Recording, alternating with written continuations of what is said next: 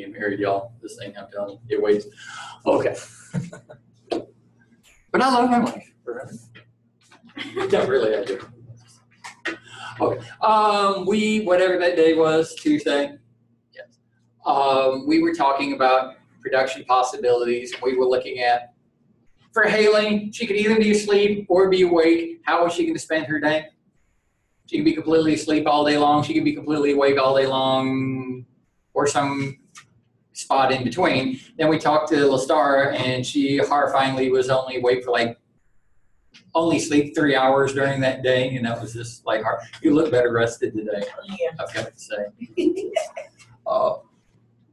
So then I threw up an example. I just had the numbers, and I kind of blew past it because we were running out of time. But for this example, a farm, they could do nothing but wheat, in which case they could plant enough plants to get 1,000 bushels of wheat, or they could go all in with corn and get 500 bushels of corn, or they could do some combination in between. And I sort of left y'all hanging there. But the fun thing that I want to talk about right now is it ain't a straight line like this, like we had when we were talking about time. Because it's not necessarily a 1-to-1 ratio. In this case, okay, it's sort of like maybe two wheat plants versus 1 corn plant, but still, it ain't a straight line. Because if you were going to get rid of some wheat and start planting corn, what wheat are you going to get rid of? The worst wheat that you have, right?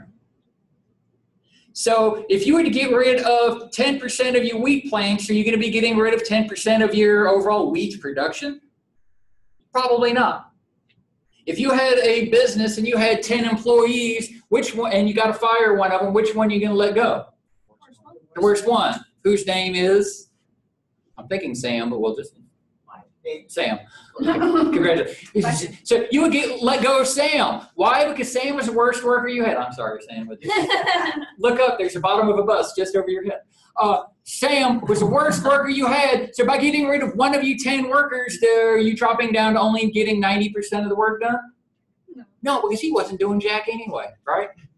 So maybe labor costs drop by 10%, but the actual amount of work getting done only drops by 1 or 2%. Well, that's kind of the same thing there.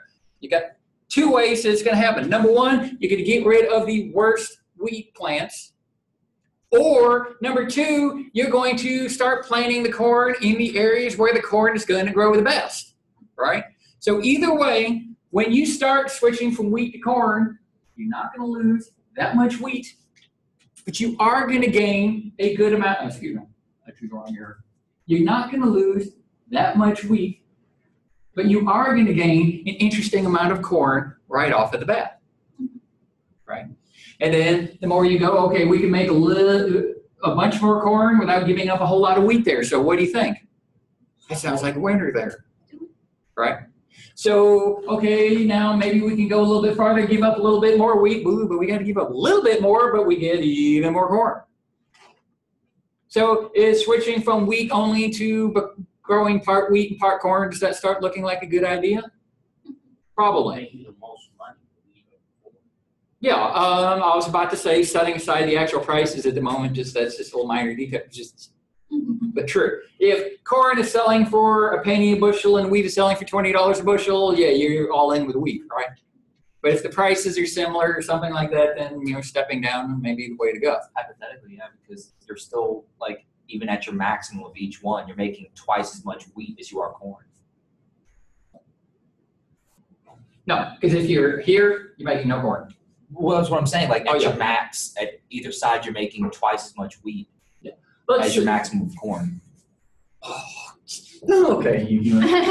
Let's assume, wheat is $3 a bushel, corn $6 a bushel. If you do nothing but wheat, 1,000 bushels, $3 a piece, how much money are you bringing in? $3,000. If you did nothing but corn, you get 3,000, right? Well, what about right here? If you went here, at this point here, we're producing, call it 800 wheats instead of 1,000, but we're doing 300 corn. See, 300 times 6 is 612, 1,800, and then 18 times 3 is 24, right? So 18 and 24, 34, 40, 200. We're going to go with that, all right? Does this look good? Yes, score. That's what you ought to do. That's kind of what our considerations are. So, okay, so then you start, remember, okay, marginal cost, marginal benefit. What is the extra benefit to growing more corn? How much extra money would we get? But what's the marginal cost? How much less wheat are we going to get, right? We gave up $600 worth of wheat in order to get $1,200 worth of corn, right? But we're willing to do that, right? So then we're thinking, well, maybe we need to get rid of a little bit more wheat and maybe we need to get a little bit more corn, right? But of course, you can go too far to where you start ending up down here somewhere, right? To where, yeah, okay, maybe you get 400 of the corn, but you're only getting 500 of the wheat. So what's happening there? It's 15 and 6, 12, 24 and 15 that's 44, right? No. 24 and 15, 34, 35, 36, 39. 3,900. That's worse than 42, right? Apparently you went too far. It's still better than 3,000. It's better than 3,000, but just, so what do we got to do? Oh, we did too much corn, not enough wheat this year. We need to back it off. Maybe next year, in here. Dirty little secret. What we're going to get to at the end of this. No, in Econ 202 next semester, we're going to end up coming up with the where on this point is the perfect place to play. Given the numbers we have out here, somewhere right here near the middle is going to be that perfect point. But it really depends on the price. If wheat was $30 and corn was $6, where's the best place to be? All wheat. Right? All wheat all the time, right? So it just depends on, and how those prices move, how those change. It may move you if instead of $3, this went up to $3.50. Then maybe instead of operating here, maybe over here is going to be the best place to be. Okay, say this is the price. You decided go a little bit of corn, some wheat, then after you plant 2 months later, the price change. In that case, welcome to farming. You're host. You're stuck. Yes. I've got a student in my marketing class. He's in a couple of these agriculture classes. His family does soybean farming. And we talked about what happened to soybeans a week ago in here, right? The price is low, but guess what? The price was high when they planted. And the expectation was it was going to be a good price. That's why they went in with the soybeans again this year. And what happened? They got shafted because in the middle of the planting season, you can't start digging up wheat and planting more corn. And that's part of the reason why it's so stinking tough to be a farmer. So here again, maybe you diversify. Maybe we, on a good priced year for wheat, well, if we're doing half wheat, half corn, well, we might not take advantage of the full opportunity of a really expensive wheat, but we don't get messed over on those years where the price of wheat really drops, right? So if we do half and half, hopefully one of the two of them is going to do okay and we'll come out okay. It ain't like hitting a home run every time we go up to bat, but I'll take a double every time I go up to bat other than, an occasional home run and an occasional out. Because there's outs mean I can't feed my family this year, right? So, you baseball players, so, was expecting to go into any of that, but okay. I don't like that vibration there. Okay. I'm afraid I'm going to break them. Okay. So, that was an example for a farm. For an economy as a whole, products really can be lumped together as being goods or services. And so you can be an economy that concentrates on providing nothing but goods. There's a physical object that you can pick up and throw at somebody and they'll at least feel it. Maybe it'll hurt them, maybe it won't. Or maybe it's too heavy to pick up. Or services. Or you can do a combination of the two. In the United States, our economy is tending more toward services than it is toward goods. Because as we talked about the other day, we have a hard time competing against people that can manufacture something and ship it overseas. That service can't be shipped overseas. Some of it can, some of it can't. Teaching, yeah, I could be replaced by somebody in India or somewhere through the internet teaching you this class. But how about the waiter or waitress that's bringing your steak out and setting it on a table in front of you at the restaurant? Somebody from China can't bring your steak out of the kitchen and set it on your table, right? So we're tending, our economy has been drifting more and more and more in this direction over time. And what defines what you do is land, labor, capital, knowledge that we talked about a week ago. What do you have to work with? It's going to help define where you go on this process. So, and where should you end up? Ideally, somewhere in the middle somewhere. Right. So China more on the goods and services. China, yeah, they'd be leaning more on the goods than the services. I'm not going to go down that rabbit hole. Ooh, you almost got me there. Okay. There's an example for you. Well, maybe you do a combination and that's going to get you 14 trillion instead of 12 or 10. Right. I'm going to start an example. I'm going to go away from the example and then I'm going to come back. Here's your backyard. Who can I pick on? I've already picked on you, Sam. Jenny. Okay. Oh, no. Yeah, no, but I'm like trying to decide, did I officially pick on you the other day when we were talking about the other Matt? So, okay, I'm like, I've already picked on Jenny a little bit. So, Matt, congratulations. So, Matt has 10 yards, 10 acres with a backyard. Let's just keep this simple. Remember, this is ceteris paribus. Keep it simple. He can only grow tomatoes and watermelon. Nothing else will grow. And bizarrely enough, let's assume he can only have one tomato plant per acre, one watermelon plant per acre. Let's just keep the math simple, okay? So he has the combinations that we talked about the other day. He could plant all 10 acres in tomatoes. He could plant all 10 acres in watermelons, or he could do, I don't know, 5 and 5, 3 and 7, 2 and 8. He's got all those options that we talked about. We have 1 and 9. In this case, you can't exactly do the 1.5, 8.5 because I lied to you and said 1 plant per acre. And then that's where, for those of you that weren't here, Jenny, you slacker the other day, all these points that are on the line are the different combinations of watermelons and tomatoes he can do. And if he's on the line, he's efficiently producing. He's using all the land he has available. If he's inside the line, he's got 10 acres to work with and he only plants 7 of them. That's inefficient. But he can't exactly go out here and plant 20 acres worth of crops on a 10-acre farm. Because tomato plants don't grow very well trying to balance themselves on top of a watermelon. Right? Try it sometime. So, what does Matthew do? All watermelons, all tomatoes. Okay. If we're talking money, thank you, Sam. Because he gave me this answer before I knew I was going to get it. It depends on the price. How much money can Matt get for a watermelon? Matthew. How much money can Matthew get for the tomatoes? And that would define what he would do. But what if Matt was growing this for himself and money had nothing to do with it? Whatever he would want, whatever he would like. So, okay, let's just take this the extra absurd step. Matthew, it's 10 acres. We have a earthquake. His 10 acres worth of property breaks off and drifts out into the Atlantic Ocean. Oh no.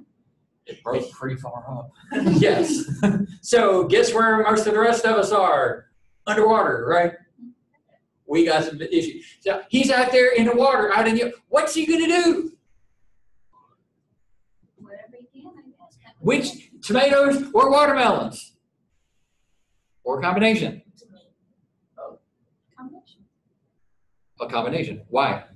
Because we need tomatoes for food, we need watermelons. So that way you got tomatoes and watermelons no matter what.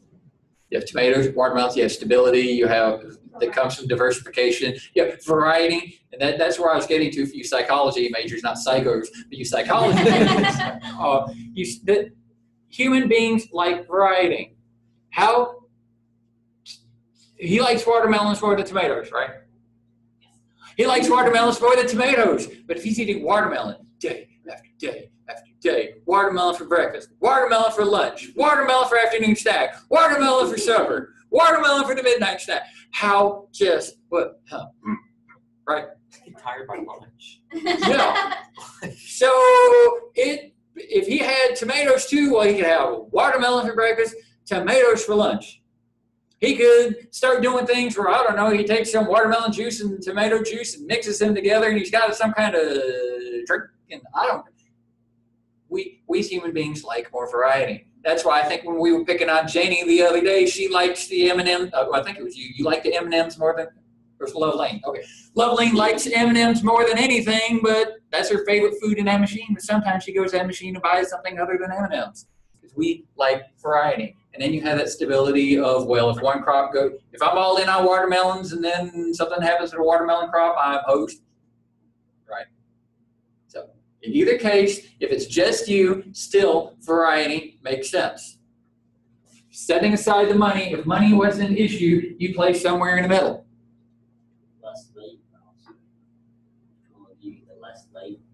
Okay, there may be the labor consideration, which we're going to be coming to here in a little bit. But if money's not an issue, well, maybe he's just going to do variety, and he might lean more toward the watermelons than the tomatoes, but he's going to have some tomatoes to keep from going completely insane and turning into a sociopath like somebody else whose name we'll go and mention, Jenny.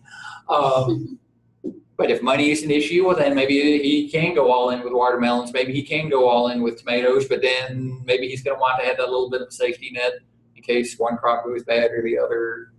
So it can be complicated, but it doesn't have to be. So what is economic growth? One of our 8 economic goals for the first day of class. I saw that lovely. Shame on yawning. I didn't get enough sleep last night.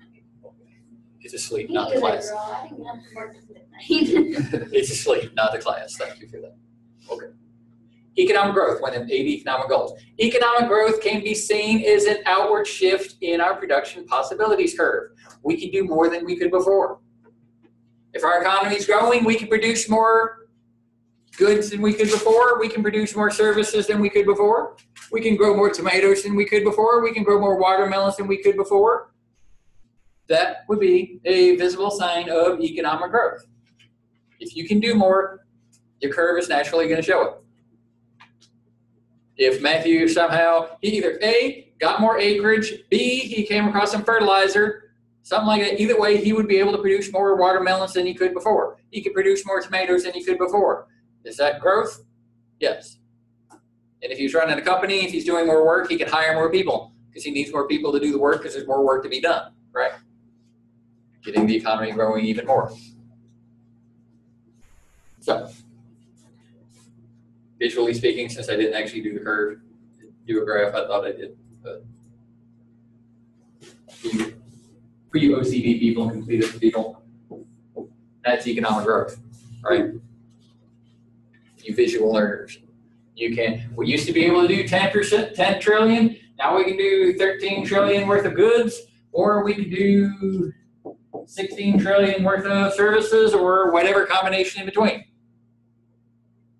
We were doing this, and now we can do this. We've got more. Woo-hoo. If Haley, one of her goals in life, you know it is, I'm gonna hit, that she could, oh, that didn't, zero.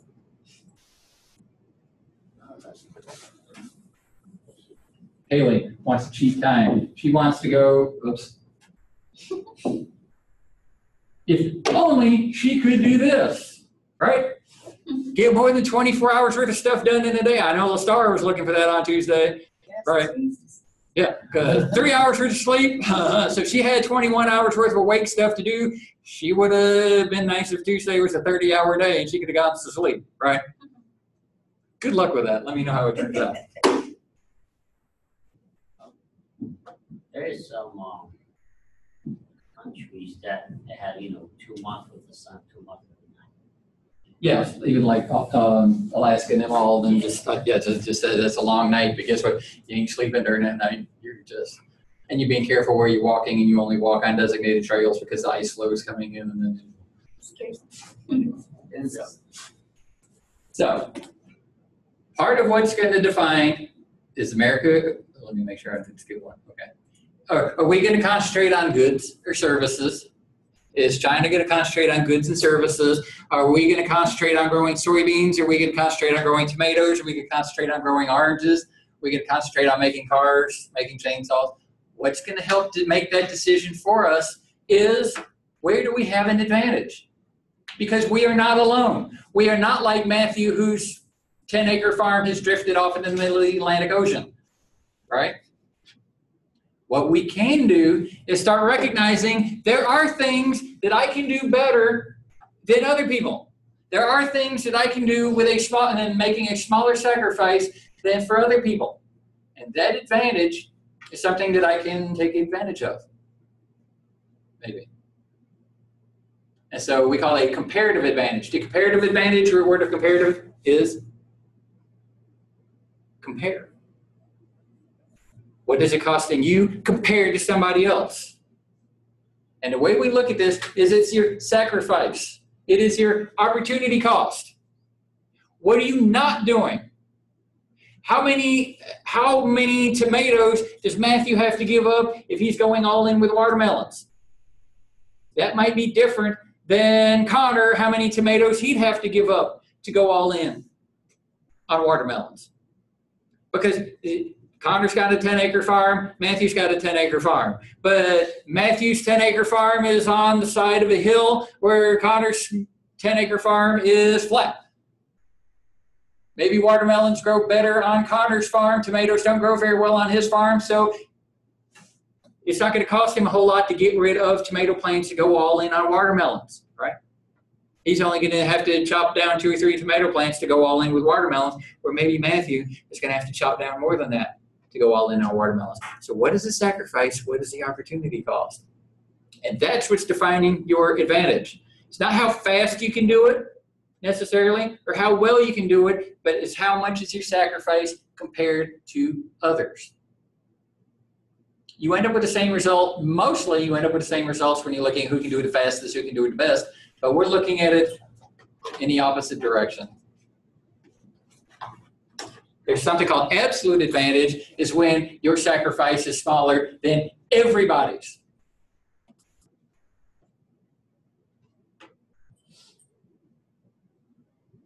Okay. Comparative advantage. Luke isn't here today. We can talk about Luke again. What was it costing Luke to take this class? $350 worth of tuition? Plus, he was giving up like, what, $500, $600 worth of pay to be here. Compared to, let's see, who have I not picked on? Huh? Haley, I picked on her the other day. Amanda, have I picked on you yet? Sort of, okay. Okay. Who? Connor, I already talked about him. I talked about him a little bit. I'm coming back to him, so he's not off the hook. So Amanda, compared to Luke. Amanda, oh, no, who? I can't remember who. I had somebody in here the other day that didn't have a job, didn't have friends. It was Amanda. Yes. Doesn't have a job, doesn't have friends, doesn't have a life, doesn't have hobbies. So what was she giving up in order to come to class? Almost nothing. Does that give her an advantage over Luke? Yeah. She doesn't have as much stress going on in her life when it's time to study. He's giving up stuff when it's time to study. He's giving up stuff to come to class. Apparently, he didn't give it up today, right? He's got something that kept him from coming to class today, where Amanda had nothing keeping her from coming to class today, right? She could even say, well, I'm tired, I'm sleeping late, because, hey, the class starts at noon, right? Seriously? And y'all sleep until, can't make a noon class. So her sacrifice is smaller than his. That gives him an advantage.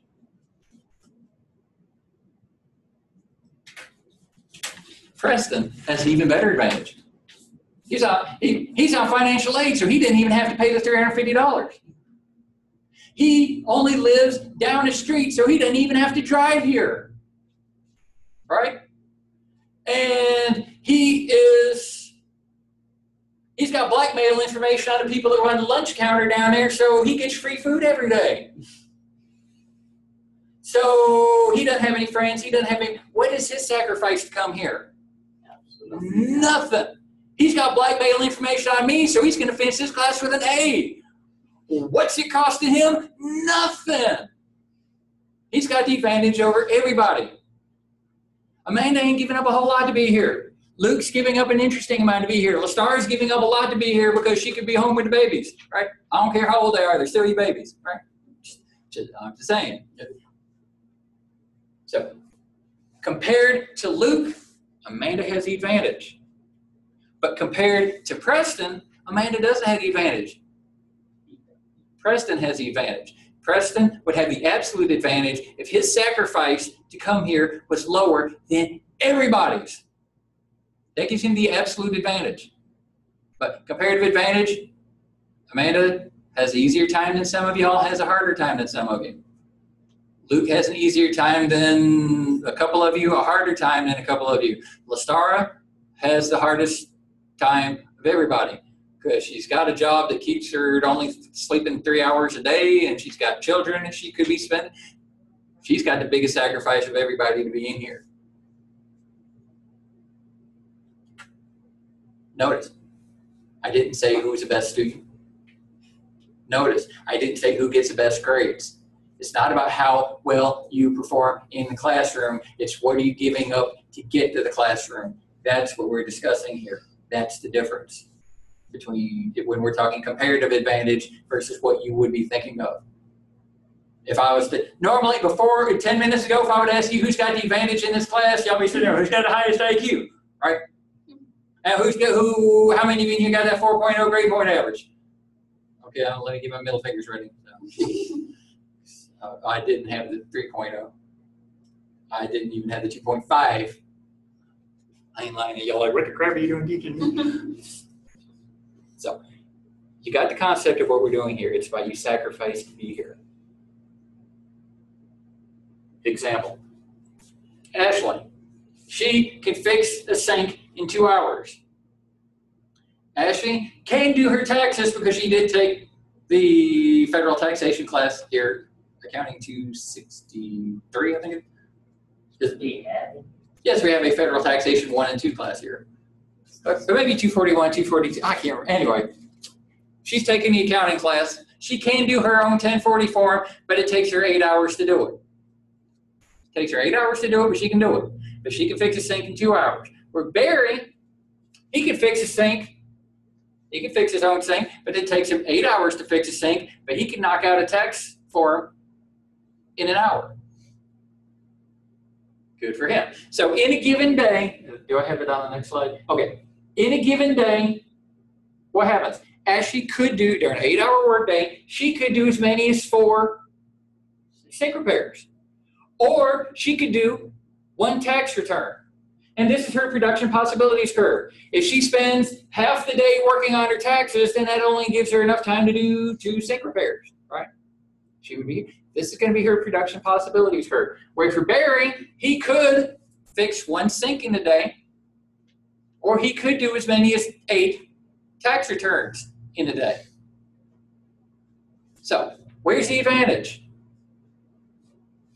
They both have the advantage in some way. The advantage that y'all want to say on this last slide is, which is true, Barry can do a tax faster than her. He's got the advantage. She can do a sink faster than him. She's got the advantage. But when we're talking comparative advantage, the way I want you to think about it is it's not how long for Ashley, it's not how long this is.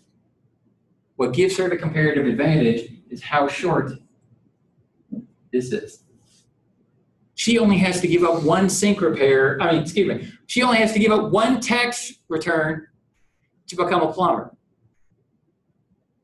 What would Barry have to give up in order to become a plumber? He would have to give up the opportunity of doing 8 people's taxes. To become a plumber, he's got to give up 8 tax returns. That's a bigger sacrifice than her. So her sacrifice is only 1. That is her comparative advantage, how small this is. That's your comparative advantage for becoming a plumber. Barry's comparative advantage comes right here for being an accountant. Barry would only have to give up 1 sink repair if he decided to become an accountant, where Ashley would have to give up 4 of them. So he's shorter here. That gives him the advantage when it comes to being an accountant. You'll see the difference there. You're like, well, you're saying the same thing. Why are you complicating things? Well, because the world's a complicated place. And we have to, well, for you OCD people, Ashley has a comparative advantage for sinks. She only has to give up 1/4 of a tax return in order to do her sink. She's got to give up only, 4 of them to become a plumber, where Barry would have to give up 8 tax returns in order to do her sink. Her sacrifice is much smaller to be a plumber. Barry has the comparative advantage in taxes. He only has to give up 1/8 of a sink repair in order to do a tax return, where Ashley would have to give up 4. So what should they do? Oops, double tap. What should they do?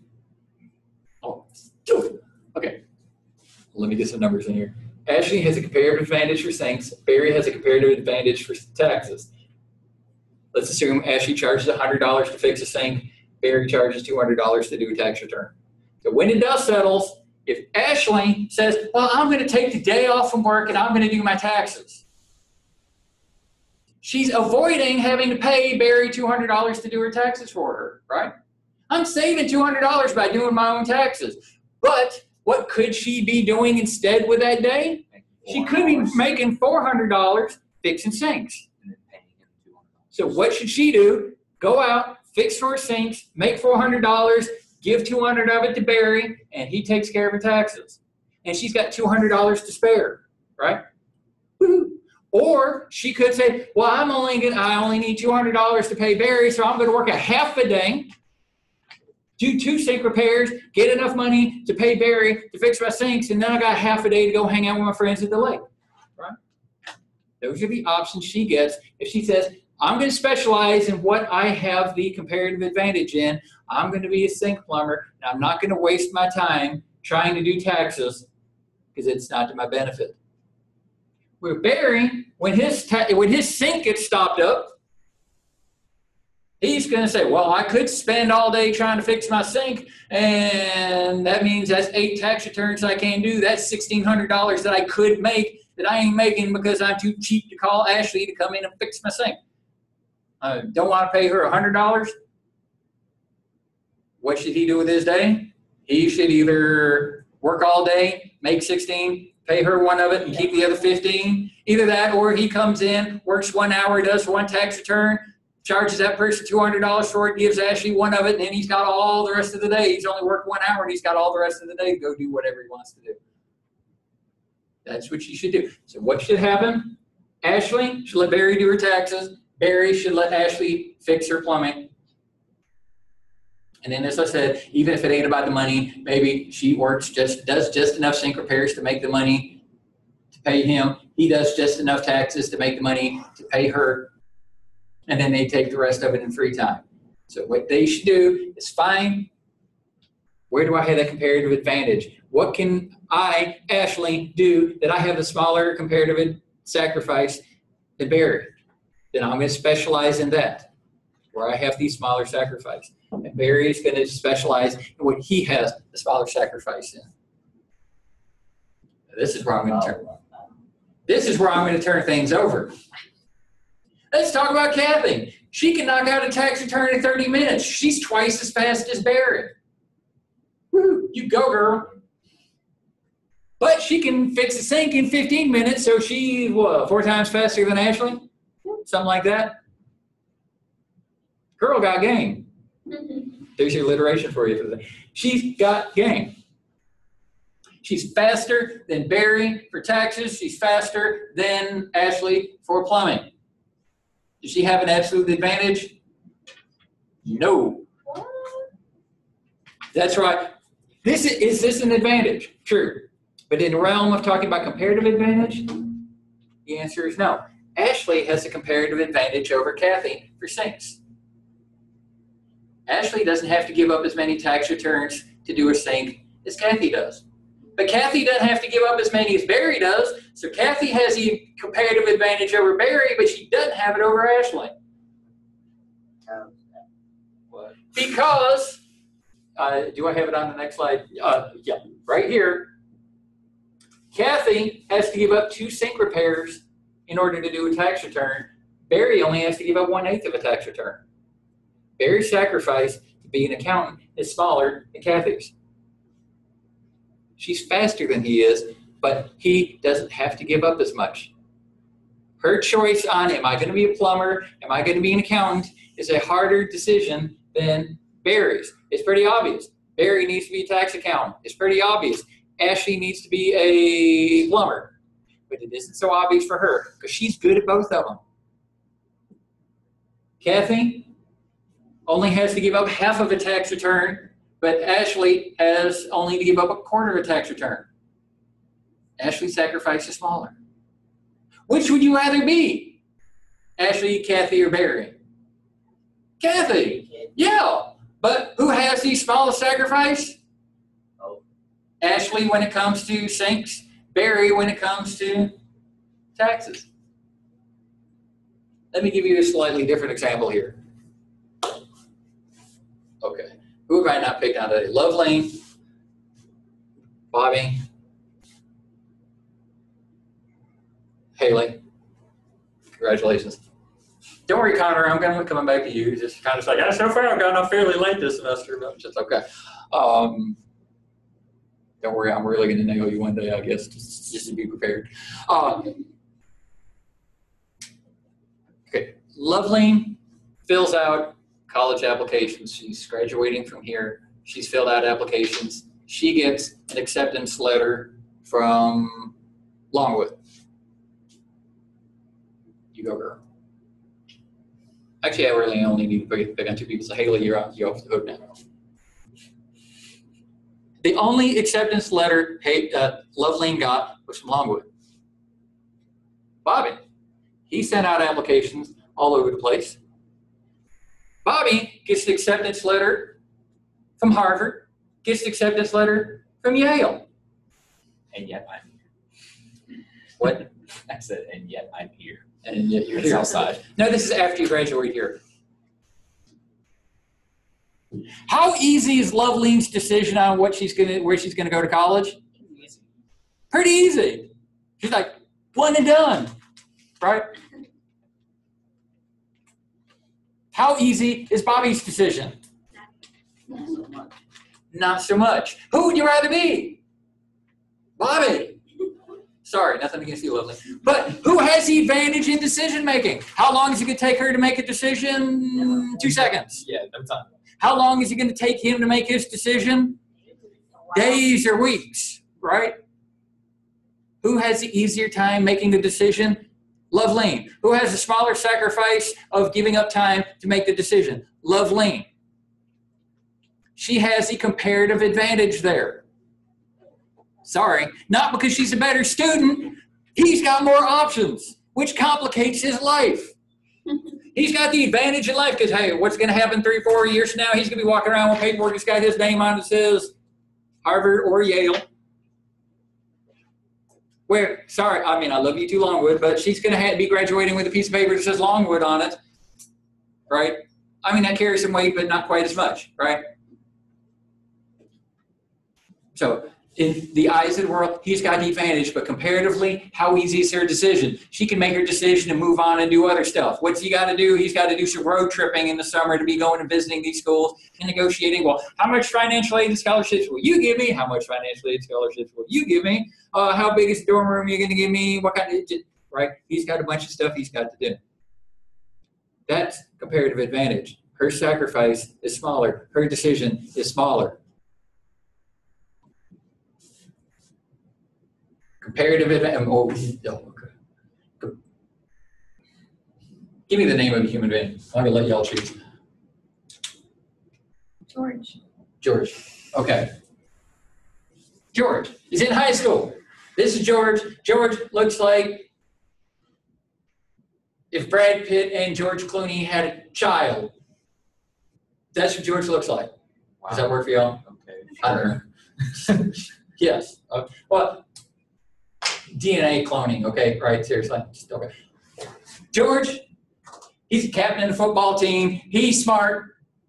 He's got a bunch of the girls in the school are interested in him. How hard is his decision to make the decision on who he's going to date? Compared to, give you the name of another dude. Max. Max again. Max. Let's face it. Max is about 5'2", and he has an IQ that's about 52, and he's got the face of a 52-year-old person, and he weighs about 52 pounds. And his shy around people, can't talk to people, can't do anything. But there's this one girl that will talk to him. How easy is his decision on who he's going to date? Pretty easy. Because how many options does he have? One. How about George? How easy is his decision? He's got to start thinking about things, weighing his, he's smart enough fellow, hopefully weighing his pros and cons and starting to like, okay, well, this, she offers this and this and this, that one offers this and this, and this is personality, and he's got to start comparing and contrasting. He's making an Excel spreadsheet and all that kind of stuff. Because dirty little secret. Well, yeah, I said he was a smart fellow too. Dirty little secret. He's a little bit of a nerd too. Any of you ever made an Excel spreadsheet to help you with your dating planning? You did that. No. Excel didn't exist when I was in high school. You just made a pros and cons list. No, because I was closer to Max. I was significantly closer to Max. I was pretty invisible during my days. So, in the eyes of the world, who's got the advantage? George. But when it comes to making the decision, who's got the advantage? Max. So, Kathy does not have a comparative advantage. Kathy does not have an absolute advantage. Believe it or not, who has the absolute advantage? Barry has the absolute advantage when it comes to taxes, because nobody gives up less than him. Ashley has the absolute advantage when it comes to plumbing, because nobody gives up less than her. See how that's working? Yeah, but isn't she just gonna make, a lot of taxes done in there? We're rounding her out in the next slide. If Barry, Kathy, and Ashley were the only three people, Ashley has that absolute advantage in sinks. Nobody gives up less than her. Barry has the absolute advantage in taxes. Nobody gives up less than her. So what should Kathy do? She's faster at sinks than Ashley. She's faster at taxes than Barry. What should she do? Because she doesn't really have the absolute advantage. What should she do? A little bit of math. She should say, okay, well, I can do 16 taxes in a day at $200 a pop. I can make $3,200 a day as a tax accountant. I could do 32 sinks in a day at $100 a piece. I can make $3,200 a day as a plumber. Well, the math worked out to a tie, but if one of these numbers was bigger than the other, guess what? Question answered, right? So now her decision is, okay, which makes her happier? The joy of riding around in a truck, going from home to home and helping people out in their time of need with their plumbing needs and that kind of stuff? Or would she rather be working behind a desk in a computer, that kind of stuff, because she hates getting dirt and mud up underneath her fingernails, and that plumber's buddy's kind of annoying, right? What makes her happier is going to ultimately be the thing. Which would you rather do? We overall would like to be Kathy, right? It's good to be Kathy, but that doesn't necessarily mean she has the absolute advantage or even a comparative advantage here. You with me? Yep. Okay, so slightly different story. You have a group of, I don't know, like 7 people. They're out on a boat. They're like sailing along in the Pacific. And, I don't know, a storm comes along and their tiny ship gets tossed and they runs ashore on this little island somewhere. They find themselves shipwrecked. They find themselves shipwrecked on this island that's rather reminiscent of Connor's backyard. It's 10 acres, but on the other side. It's the other side of the world, yes. But this 10-acre island, well, there's like nothing there, but lo and behold, there's, they look around, it's like, okay, we got some coconut trees, we got some banana trees. So, okay, and then the one bizarre thing is just the way the island is, you can only plant 1 tree per acre. okay? That's just to keep the math simple, okay? So we ain't raising cows. We're not growing corn because we don't have corn. Does anybody go on vacation with corn seeds in their pocket? If you do, you got some bigger issues than y'all got more problems than Jenny does, and we just established before class that girls got some issues. Or even just corn seeds. What about just seeds in general? Yeah, just any kind of seed. Yeah. I mean, if you go on a 6-month vacation, I can see a few people like Luke having a few seeds so they can have their own little crops in the little window. But because Luke is our drug addict. But otherwise, not. If you're only going out for a few days or a week, no, nobody's going with any seeds. So, plantable seeds, those have been killed. Yes. So, 10-acre farm, 10-acre island. You can only grow coconuts. You can only grow bananas. You can only get 1 tree per acre. So our production possibilities looks like this because I kept it simple. You can either do 10 coconut trees, 10 banana trees. Did I do it? Maybe you can do 5 banana trees, 5 coconut trees, 7 and 2, 8 and 3, right? Ooh, 7 and 3, 8 and 2. Yes. Those are your possibilities there. What would we do? Probably, like what we talked about, we probably would go half and half. Half coconut trees, half banana trees. Bananas, because coconuts are hard to get open. Yeah, but let's just face it. We go nuts if all we had to eat was coconuts. We go bananas if all we had was bananas, right? Yeah. Cheap joke for the semester. So. I really did not see that. Okay. So we probably would end up with some kind of variety. Maybe we do 6 and 4, maybe we do 4 and 6, but we're going to come down somewhere in the middle. We got to do a survey and ask all the people there. It's like, okay, we got a couple old people with dentures and that kind of stuff, so maybe they're not going to be messing with the coconuts a whole lot or whatever. Then you know, the first mate of the ship, he's pretty skinny, so maybe he's not going to be able to chop open the coconut, right? You got to see how things play out. But then there's the danger of, leaving these banana peels laying around for the first mate to be stepping on and falling over and getting hurt. Y'all know who I speak, maybe. So, somewhere along the line, they discuss it, they come up with their plan, and okay, well, we're going to have 5 coconut trees, we're going to have 5 banana trees, and that's what we have to work with. But, just over the horizon that they can't see because they don't have binoculars, there's another island. There's some people living on that island, native indigenous people of the Southern Pacific region. They have a 10-acre island, and they can only grow coconuts and bananas as well. But their island is slightly more volcanic, and so it's more hilly and more rocky soil and that kind of stuff. So the way it works out is they can only do 1 coconut tree per acre, but it takes them 2 acres to grow a banana tree. Because it's kind of hilly and whatever, so those roots really got to spread out to keep the trees from falling over because it's on a hill, right? I guess, okay? So let's run with it. They would need 2 acres for each banana tree or 1 acre for each coconut tree. So their production possibilities curve would look like this. 10 coconuts, no bananas, 5 bananas and no coconuts, or somewhere in between. And where would they probably find themselves at? They'd probably do like a 4 or 3. They could do a 2 and 6. But that's probably about where they're going to end up with.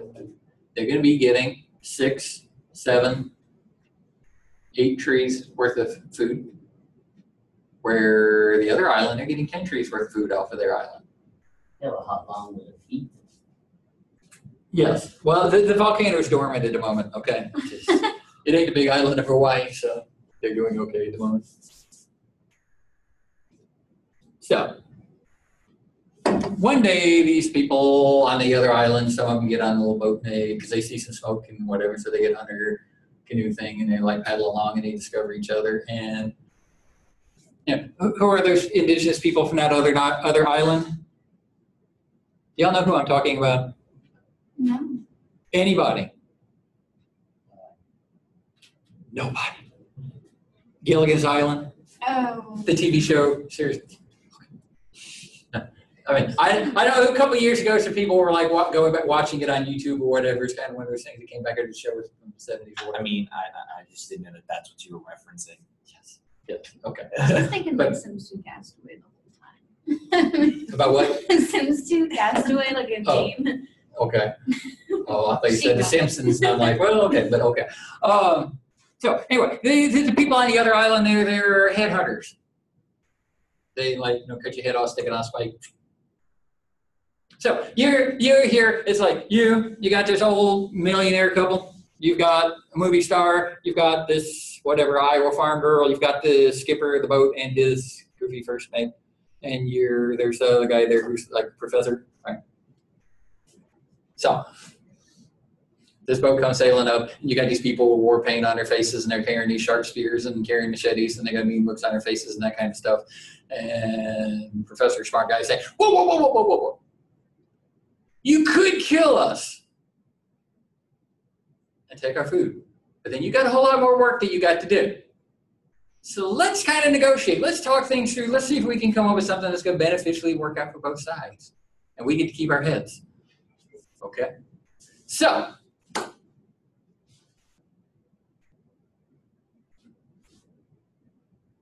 if we didn't negotiate, what would happen? The people on our island would plant 5 banana trees and 5 coconut trees. They would eat 5 banana trees, 5 coconut trees. But what happens is before they saw the smoke and came across and saw, they were planting 3 banana trees and 4 coconut trees. They were eating 3 banana trees and 4 coconut trees, right?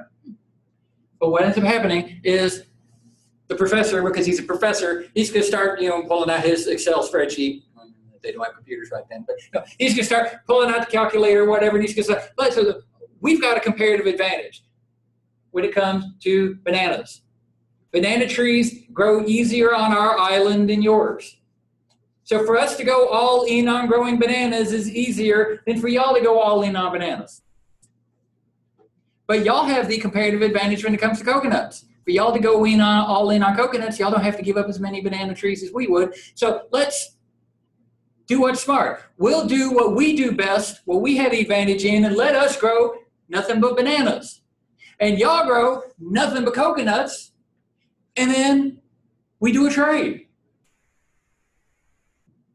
So then what ends up happening? We'll plant nothing but 10 banana trees. We'll eat 5 banana trees worth of stuff, and we'll give y'all 5 banana trees worth of bananas, and y'all give us 5 coconut trees worth of coconuts. So we're right back exactly where we were, but at least we got to keep our heads, right? But how about y'all? Ignore the black for a moment. But how about y'all? Y'all only have to plant 10 coconut trees, and you ain't trying to force growing banana trees where banana trees don't want to grow. And guess what? We'll trade, and y'all end up eating 5 bananas, 5 banana trees worth of bananas, 5 coconut trees worth of coconuts, which is better than you were before. Where you were getting 3 of the bananas and 4 of the coconuts, now you're getting 5. Y'all get more coconuts, y'all get more bananas. We're exactly the same, but we're alive. Y'all get more. Or but then the millionaire, Mr. Howell, he comes in and he starts driving the hard bargain. Well, how about, if we get 6 of the coconuts and 6 of the bananas, well, y'all get 4 and 4. Well, that still is putting y'all into better shape than you were before. 4 and 4 is better than 4 and 3. And we got to get something. You risk it? I wouldn't push that one, right? You could start, just the way the exact numbers come out depends on how the negotiation is. But if they do what they do best, and we do what we do best, we go from having a total of 17 trees. Oh, I didn't put it there. We go from having a total of, between the 2 of us, we go from having 17 trees worth of food to having 20 trees worth of food. That's more food. Using the same acreage, with no bloodshed, we have more food for everybody. Souls having bananas, tomato, and Yep. This isn't too shabby of an idea here, right? This works. Let's finish this up. If there's prices involved, if we're messing with money, but we're not in this case, but if we were to mess with money, guess what? Our prices would get to be lower. Because we're going to be more efficient producers. Because we don't have to have the banana team and the coconut team. We don't have to have special equipment for growing bananas and have special equipment for growing coconuts. We only need one set of equipment, and we're not trying to grow something where it doesn't want to grow. They're not trying to grow something where it doesn't want to grow. So they're growing things, it's easier for them to grow. We're growing things, it's easier for us to grow. So neither side has to work as hard, which means we don't have to charge as high a price because our costs are down. Prices will be lower because we're specializing and we're trading. Going back, Ashley, Barry doesn't have to jack the prices up on the few tax returns he does because he has to give up doing 8 of them in order to fix his own sink. So if he fixes his own sink, he's giving up, what was it, $1,500 worth of money or something like that? Well, he's got to make up that $1,500 somewhere else, or he's going to be jacking up the prices he charges everybody else, right? But by specializing and letting somebody else do the work, he doesn't have to do that. Prices will get lower because of the specializing and trading because we're more efficient. We get more of each product. More being produced, more getting enjoyed by both parties. Then there's the whole, I can't remember if I have it on here, the variety thing, I think. Okay, more choice and more variety. In this case, bananas and coconuts. Okay, they went from eating bananas and coconuts to eating bananas and coconuts. But think about what cars you would be driving if we were not trading with any other country in the world. You'd be driving some flavor of a Ford, some flavor of Chevy, some flavor of a Dodge. How many of you have a car that doesn't fall under either of those 3 categories? Only 3 of you? Wow. How many of you don't drive? None of you? So, Ford, Chevy, Honda. Okay, so you were one with a hand up. Okay. I don't drive. Okay, she doesn't drive. She didn't say. Okay. Dodge. You said, yeah, Dodge. Yeah. Mazda. Mercury. Okay, that's a Ford flavor. Dodge. Minivan. I have no idea what kind it is. It's just a car. Jeep is Dodge, right? Oh, remember when I talked about how he was the special one that mom and dad were taking care of him and all that kind of stuff, paying all his bills and giving him transportation, all that kind of stuff. Apparently that was accurate there. Congratulations. Milk it as long as you can. I will. I know your parents get on you ever-loving last nerve, but I hope you ride that ride as long as you can, as long as you can. Keep from going to where you tip the balance, like where Jenny is, where you're about ready to go socio and snap, and that kind of just don't quite go that far, move out at that point. But okay, we got more cars to choose from because we're dealing with other people. We've got more clothes to choose from because we're dealing with other people. How many? What TV would you be watching? You would not be watching TV because there is no TVs being made in America. Period. It used to be, but not anymore. If we decided to stand at the borders, middle fingers in the air, we ain't trading with anybody anymore. Guess what? The TV you got is the TV you got. Because we don't make them here. Somebody else made them cheaper, and we're like, well, we'll do something else instead. Our computer monitors, same thing. So be nice to your screen. So we get more of each product and then more different products to choose from. Prices are lower, easier work situation. You don't have to work so hard to be trying to force banana trees to grow where they don't want to grow. You don't have to worry about if you're a coconut island, you don't have to worry about having all of these specialized equipment that it takes for growing bananas. You don't have to worry about bringing in, I'm loosening up the metaphor a little bit. You don't have to worry about bringing in banana-specific fertilizer for that part of it, coconut-specific fertilizer for that part of it, and have the different spreaders. You got to rinse everything out when you do the one weed killer on one side, and you spray the different weed killer on it. It's easier when you just have the one set of tools, the one set of fertilizer, the one set of trucks, the one set of stuff. And guess what? Okay, so we don't have to work so hard to be planning all of this stuff because we're growing what grows easiest for us. So instead of having the 7 of us, instead of having 2 people working on a coconut farm, 2 people working on a banana farm, well, maybe we're going all in on coconuts. Maybe we have 3 people doing the coconuts, and we actually freed up another person that we can use to help build the boat that we're going to use to escape from this island, right? So you get an easier work situation. We get world peace because we're growing their food for them. They're less likely to kill us. We have, and just bringing it back to local, Luke generally gets strung out on heroin an interesting amount of the week, an interesting amount of the month. So every once in a while, he doesn't have enough money to really feed his habits, so every once in a while he's got to go rob a convenience store somewhere.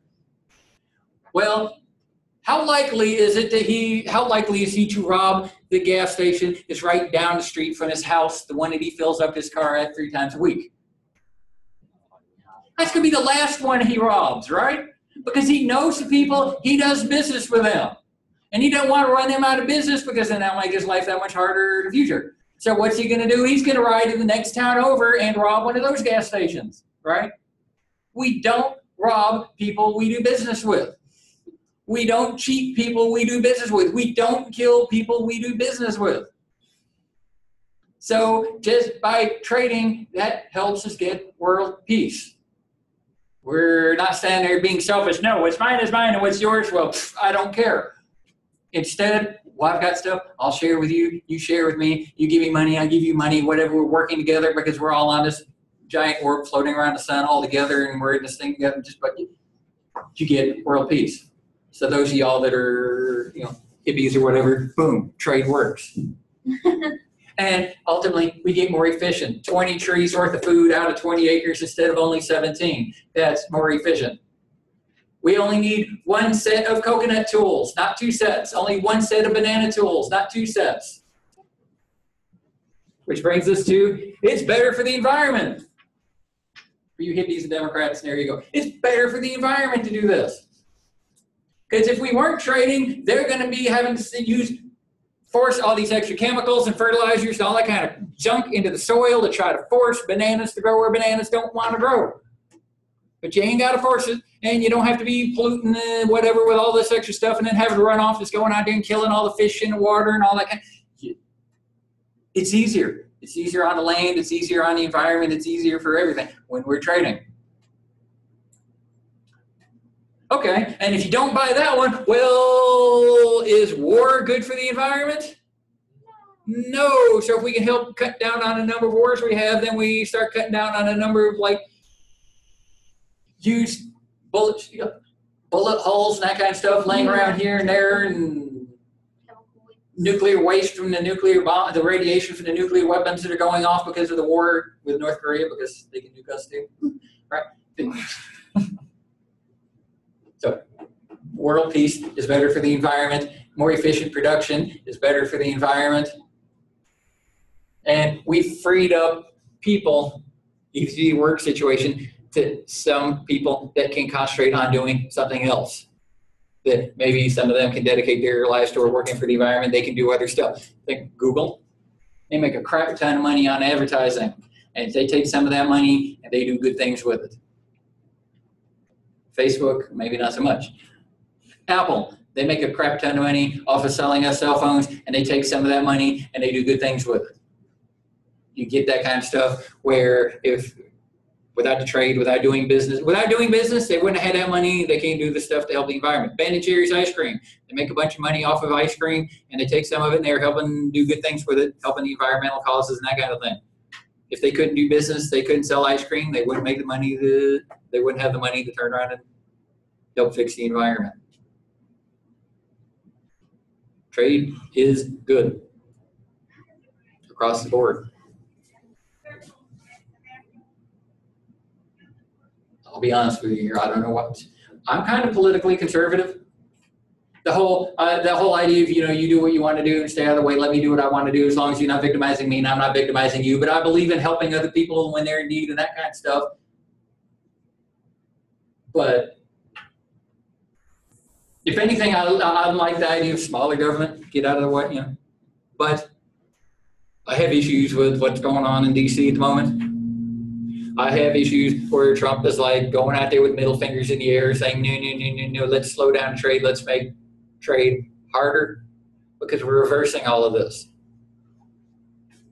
We don't want people to hate us. We need to be working with them. We need to be helping them, not standing there with our middle fingers in the air, right?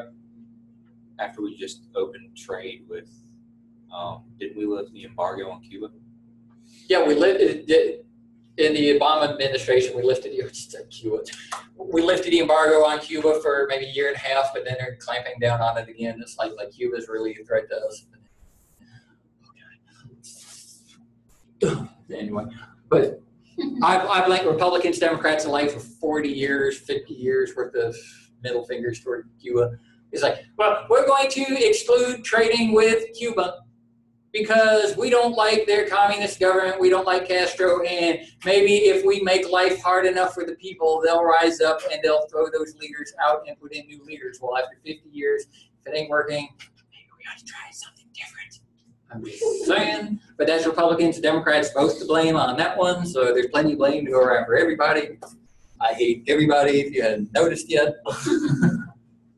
But overall, the benefits for trade kind of outweigh the good. The complaint that Trump has is, well, they're making more money off of the trade than we are. And that ain't fair. He's sort of complaining. If I can go back to this.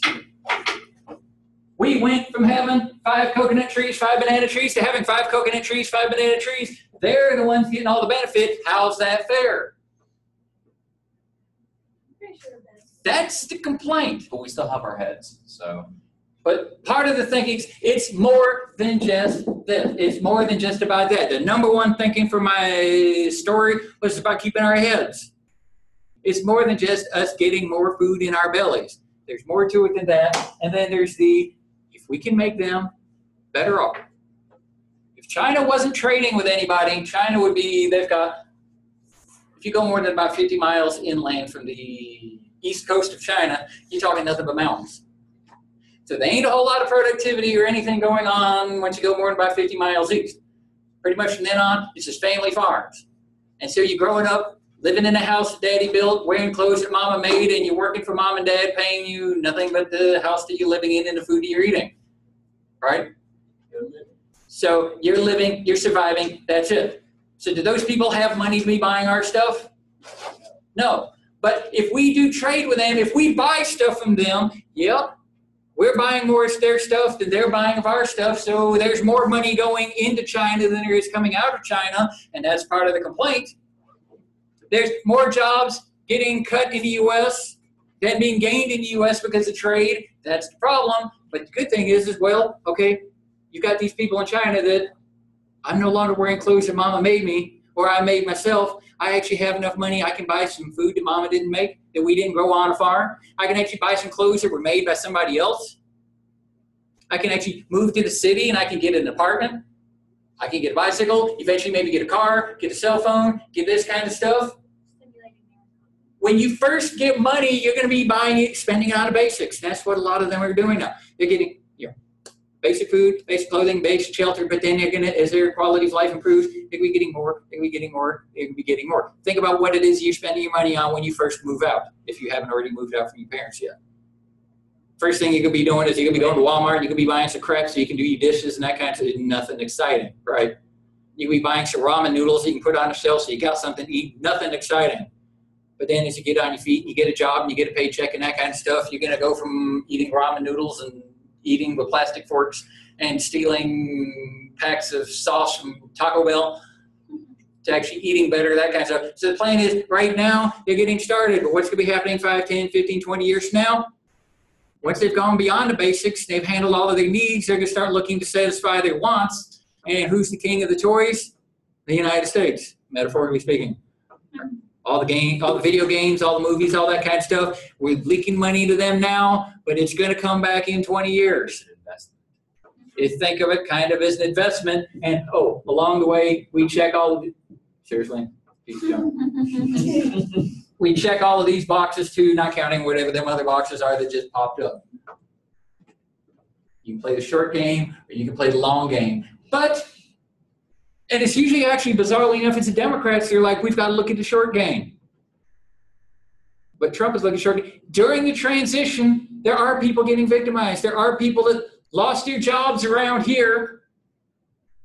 They can't find something else around here. So what do we do with them? Well, sorry, I guess you got to move to where the jobs are. Well, it kind of sucks if, like, you have a husband and wife, They've got a couple kids here, and one of them loses their job, and they can't find a job, but they can't afford to sell the house and move to Raleigh or move to Richmond because the other one has a job, and they've got the couple kids, and they can't afford for that one to quit and them not to have any income for however long it's going to take for them to sell the house, move to Richmond, and buy a new house, and for the two of them to find a job.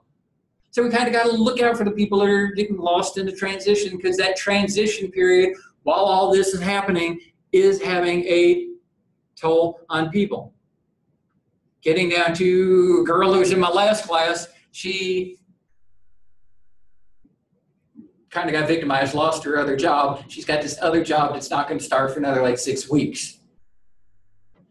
Pretty good job that she's got coming up that's going to start in 6 weeks. She's not making any money. She's got to figure out how in the world she's not going to lose everything that she's got in the 6 weeks while she's waiting for that job to start. She's in a very tough space here for just those little 6 weeks. And it's like, if she can come up with, I don't know, a couple thousand, I don't know what she needs to get through those next couple of months. So we got to be conscious of that along the way. It ain't smooth. It ain't easy. Okay, we had 2 people making coconuts, 2 people making bananas, and now we got 3 people making coconuts. So they hired one of our banana growers, but then one of our banana growers is out of work. We need to find something else for them to do. We can't just ignore them and say, sorry. Something needs to happen with them too. You get all of these benefits, easier work situation, but you lose jobs, which I think is on the next slide that we'll have to talk about next time. But you got to keep your eye out for that transition there too. Any questions? Any other questions? Okay, we went off on a couple of journeys, and we all are officially, if you weren't here before class, we all should be officially scared of Jenny and be extra nice to her because, anyway. And see y'all have a good Labor Day weekend, and see you back here Tuesday.